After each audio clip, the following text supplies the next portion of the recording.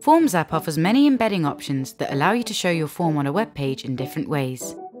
In this video, you will learn how to embed your forms on a website in seconds. So let's get right into it.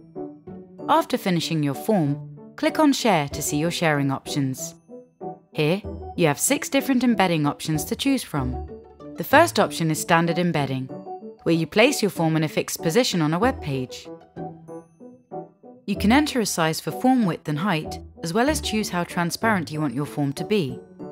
You will have these settings in almost every embedding option. The second is Embedding as a full page.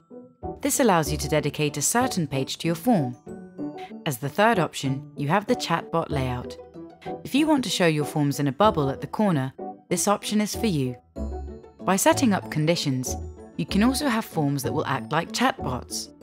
Then you have the Side tab option, where the form will be hidden in a tab and opened when visitors click on it. You can easily change its color to that of your website, customize the displayed text, and choose where you want to align the Side tab. The fifth option is embedding your form as a pop-up page. This is great for showing your form only when it is necessary, or if you want to bring attention to it. Here, you can change its width, height, and how transparent you want the background to be when the pop-up page gets opened. As for the opening option, you have the option to open it when its button gets clicked, or you can show your form automatically. If you want to open the form with a specific animation, you can choose that as well.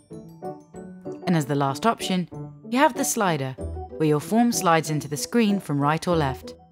Just like with pop-up embedding, you can choose to open it automatically or when the button gets clicked. So, that concludes all the embedding options available. Try them today and choose the most suitable one for your needs.